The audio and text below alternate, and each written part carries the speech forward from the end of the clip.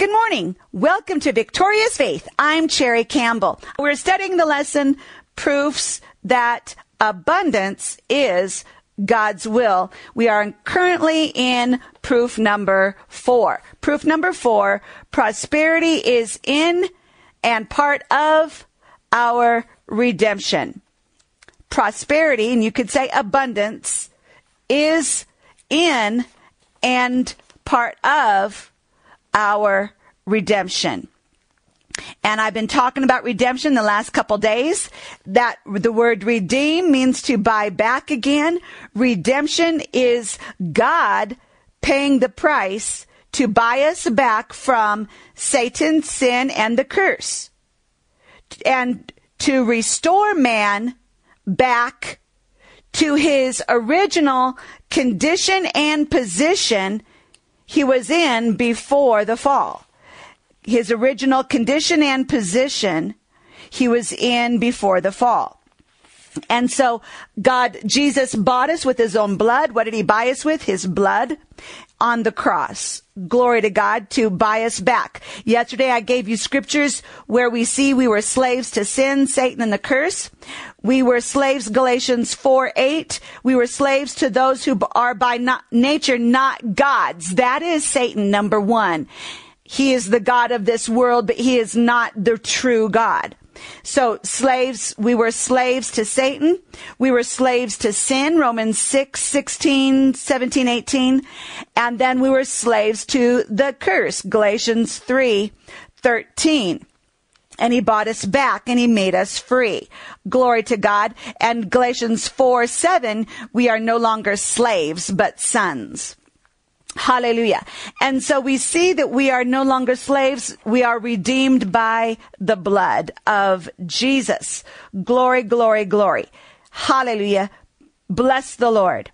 Thank you, Jesus. Just tell him thank you. Thank you, Jesus, for saving me. Thank you for redeeming me. Thank you for buying me back again from Satan, sin, and the curse by your blood. Now, I shared with you yesterday that a lot of Christians, millions, probably most Christians, only recognize redemption as spiritual, as the redemption of the Spirit. Remember, I've given you 9 areas of your life. You are a spirit, you have a soul, you live in a physical body. So you are spirit, soul, and body. Those are 3 areas. Then your finances is another area. Your family is another area. Then your work is another area. And your protection from danger is another area. Oh, all other relationships was another area. And then your future is another area. 9 areas. So when you are redeemed by the blood, it is not only your spirit that is redeemed. It is not only your spirit that's born again and redeemed from Satan's sin and the curse. It is also your soul, mind, will, and emotions. You are redeemed from fear. You are redeemed from depression, anxiety, all mental and emotional torment. You are redeemed in your body. The curse is sickness and disease, weakness and pain in the body. You're redeemed from that and you get healing. You're redeemed in your finances. Poverty and lack, hunger is death in the finances, the curse in finances. And then strife, anger, offense, bitterness, resentment. That's death in relationships, including your marriage and family. You are redeemed from death in your marriage relationship with your children. You're redeemed from that, as well as all other relationships. You're redeemed from the toil of work that produces little. And now we will talk about later, as we get to it, the blessing which brings fruitfulness.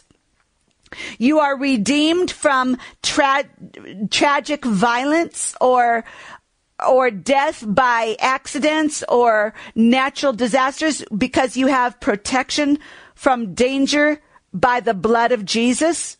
And that's where I got diverted yesterday on yesterday's program, talking about that area of protection And I explained that the number one way God protects us from danger is by the leading of the Holy Spirit, by directions, by go here, go there, don't go, get out of here, leave this place now, or stay where you are, don't go to that meeting, don't go on that vacation, cancel that appointment, don't go there, don't be in that place. The problem is a lot of people don't recognize the Holy Spirit. They don't follow the Holy Spirit. They don't know the leadings of the Holy Spirit. And they just walk on through into danger and tragedy without taking heed to the warnings. And so I actually have 2 series on my website you should listen to. Of course, you should listen to all of them. But let me mention the series, How to be Led by the Holy Spirit. How to be led. You can learn to be led by the Holy Spirit, and it can save your life. It can keep you out of places of danger. And the Holy Spirit leading you, get out of there, don't go there, don't be in that. And that will protect you again and again. And also another series, How to Live and Not Die. How to Live and Not Die is another series that goes with How to be Led by the Holy Spirit, because the leading of the Holy Spirit in you, not by an audible voice most of the time. Occasionally he does speak audibly, but it's rare. Most of the time, probably 99% of the time, it is by the witness, the promptings of the Holy Spirit in you. In you, because that's where he lives. When you are born again, when you are a child of God washed in the blood, he lives in you. And that's then where he will give you the directions in you. You need to learn to follow them. It will save your life. He can teach you to prosper and increase. He can teach you how to walk in health and healing. He can teach you how to get your marriage restored, your children and your grandchildren restored. The Holy Spirit in you teaches you. And that is the answer to 1,001 questions. Be led by the Holy Spirit. What should I do? Be led by the Holy Spirit. How do I work out this situation? Be led by the Holy Spirit. He's in you to teach you. But he will also guide you to safety and protect you from danger by telling you, get out of here. Don't be in this. Don't go to that. And if the children of God, born again Christians, would only heed and obey those promptings, they would be protected every time.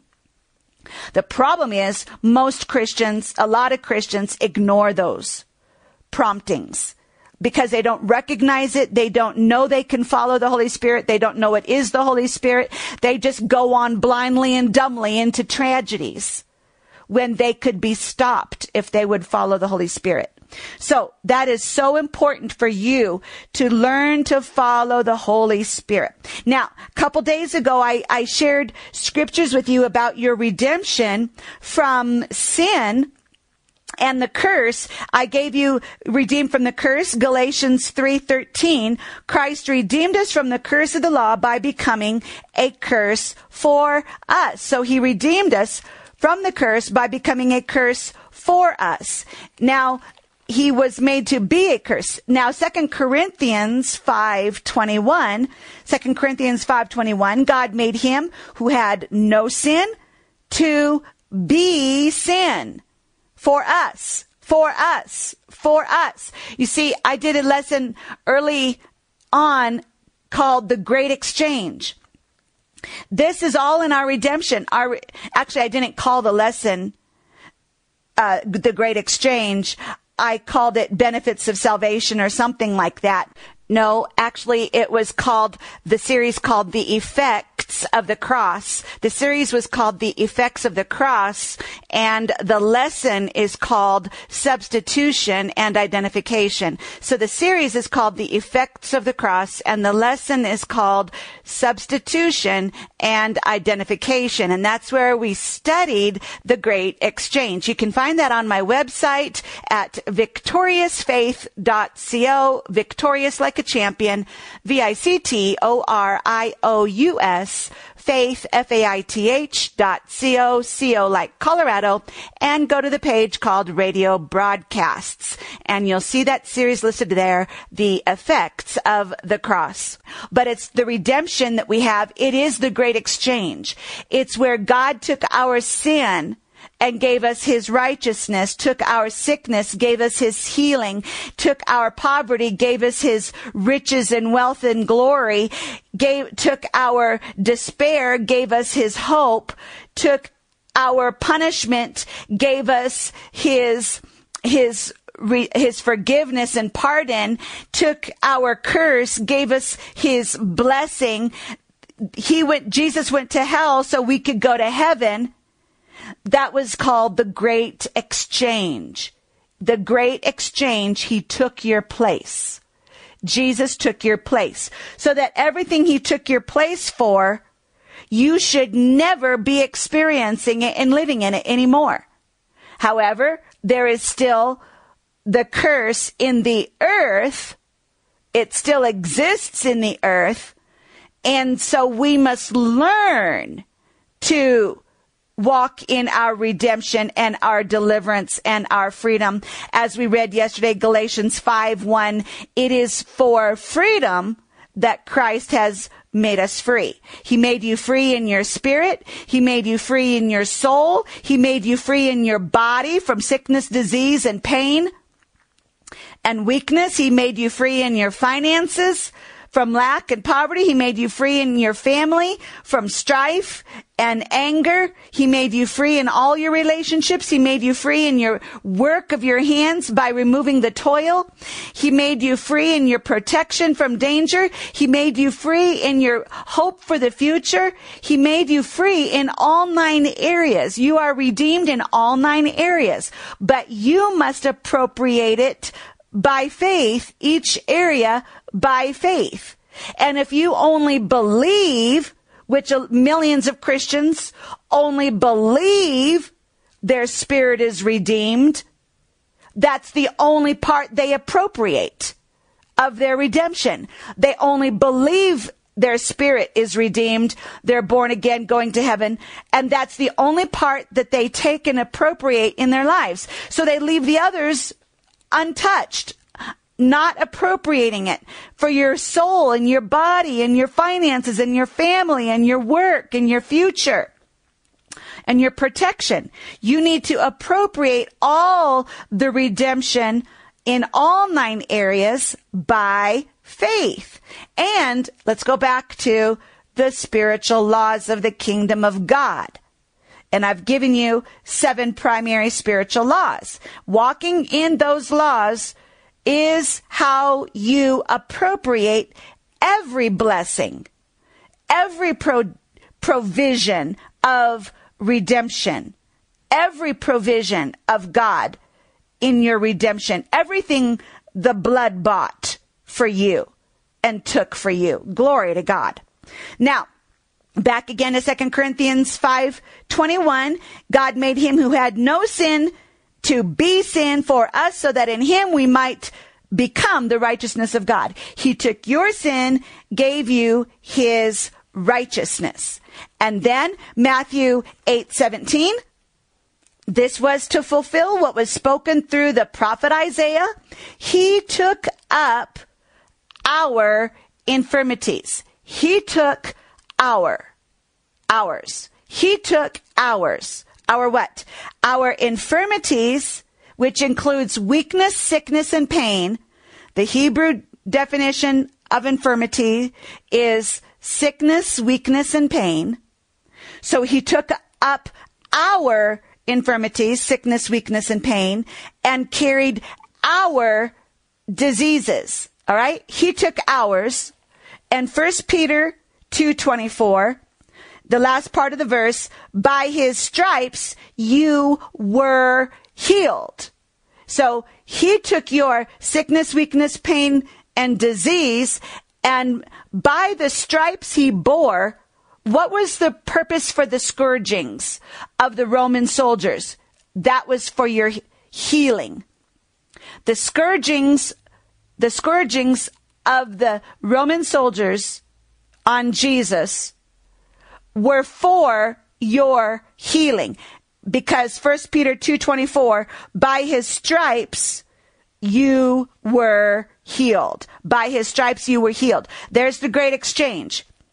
He took your sickness, disease, weakness, and pain, gave you healing. Healing. And then also the great exchange in your finances. 2 Corinthians 8:9. 2 Corinthians 8:9. It says, for you know the grace of our Lord Jesus Christ, that though he was rich, yet for your sakes, for you, for us. Remember all the for us scriptures. He did it for us. For your sakes, he became poor, so that you, through his poverty, might become rich. There's the great exchange again in your finances. Great exchange for your finances. He became poor so that you could be rich. Now, there are ignorant Christians who try to argue every scripture about abundance, and they'll try to say, oh, that's just spiritual poverty and spiritual riches. Wrong! You have to take it in context. This whole chapter and the next chapter, Paul is talking about an offering of money that was collected, and how they gave, the Macedonian church gave in 2 Corinthians 8:2, the Macedonians, out of the most severe trial, their overflowing joy and their extreme poverty welled up in rich generosity. They gave as much as they were able. What? Spiritually? No, materially, financially.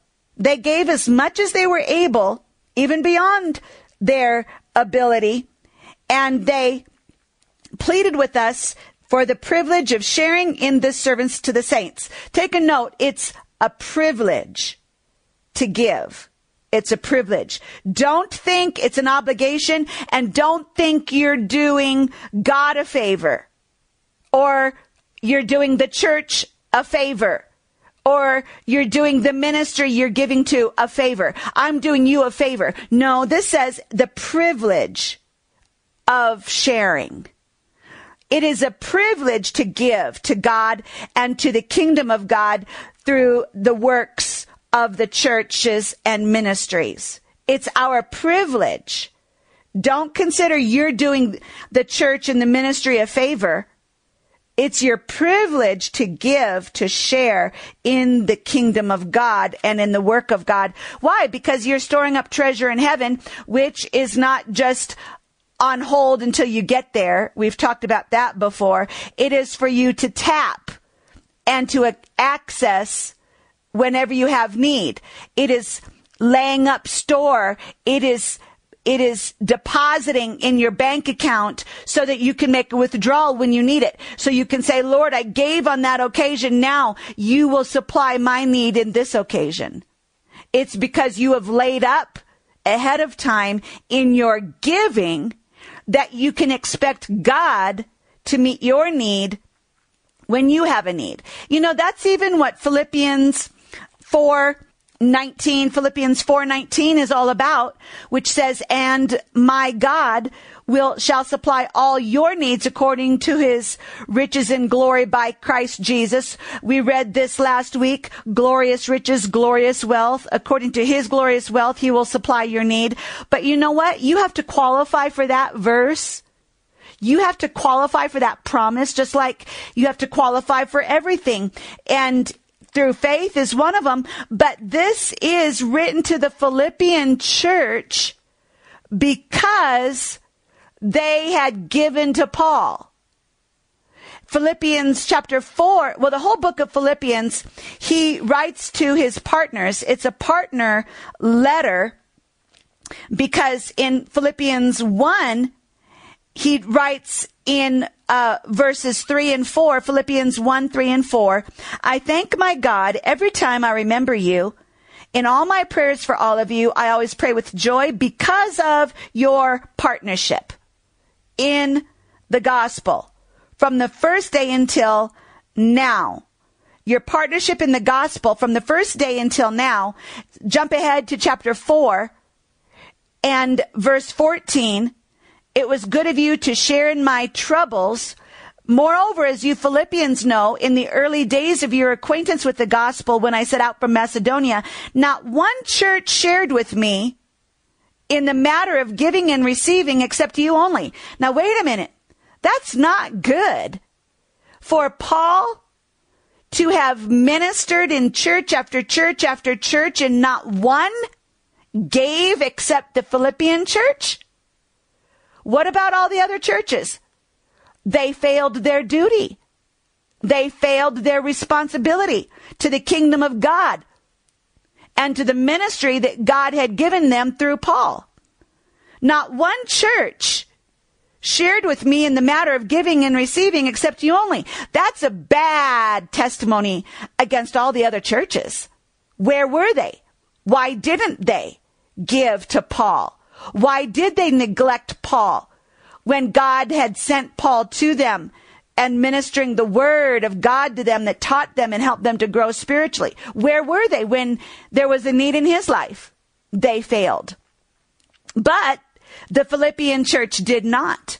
The Philippian church was the only church, sad to say, that's a bad testimony to all the other churches, but a good testimony for the Philippian church, that they had, he said, not one church shared with me in the matter of giving and receiving except you only. For even when I was in Thessalonica, you sent me aid again and again when I was in need. So you sent me offerings again and again. You sent me offerings again and again when I was in need. Now, verse 19, and my God will meet your needs. See that? If you would just connect verse 16 to verse 19, you sent me aid, financial and material, again and again when I was in need. Verse 19 then, and my God will supply all your needs according to his riches and glory by Christ Jesus. You know, there's a lot of Christians who try to claim Philippians 4:19 without practicing verse 16 and verse 15 and 16. They haven't given. You know, you only have your needs met according to how you have given into the work of the kingdom of God. Have you ever laid up treasure in heaven by giving to the kingdom work of God, the preaching of the gospel and the training of God's people, and so that you have a store that now when you have a need, your needs will be met? You only get Philippians 4:19 when you practice verses 15 and 16, that you give to the ministries and works of God when they have a need to build, to go on radio, television, print books, whatever. And you give in those times, that when you come to a time in your life when you have a need, God meets your need. You can only claim Philippians 4:19 if you practice verses 15 and 16, that you give into the work of the kingdom of God again and again and again, so that you are storing up for yourself treasure in heaven, as it says in verse 17.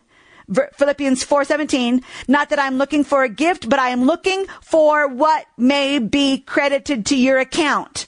credited to your account, credited to your account. Have you put anything in your heavenly account from which God can now give back to you abundantly multiplied 100-fold, 30, 60, 100-fold back to you of his glorious riches in Christ Jesus? You need to store up by giving and participating and realizing it's a privilege, as it says in 2 Corinthians chapter 8, to share in the kingdom of God.